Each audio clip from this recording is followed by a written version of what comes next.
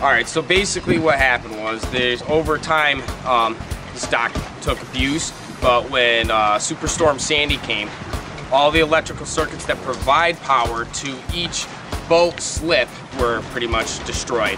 What we had to do was remove all the old power supply pedestals and put in new ones.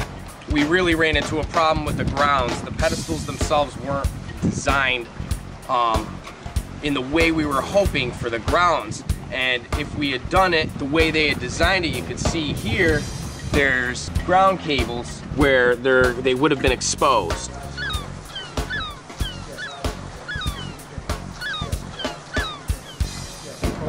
Make a little ball out of that. All right, go over here. Use this, we found, give this a squeeze here so it kind of oozes out the sides. Smooth that right on over. Fills all the cracks real good. Our heat shrink on here. Throw some heat on it. And then you can see it's already starting to run out through the cracks.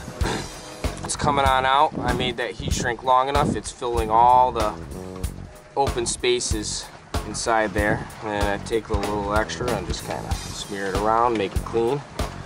That's pretty much it. Using this product, we were able to seal between the wires, plus the added heat shrink to hold it all together. It's going to be a permanent protector for these wires so that they're not going to be exposed at all to salt water. Personally, as I've seen the product in use and the way we've built everything, these pedestals and our wires that we ran are going to be here as long as this dock is still standing. So whether it be Superstorm Sandy or whatever storm comes next, I don't see this stuff going anywhere. I see it, you know, standing the test of time.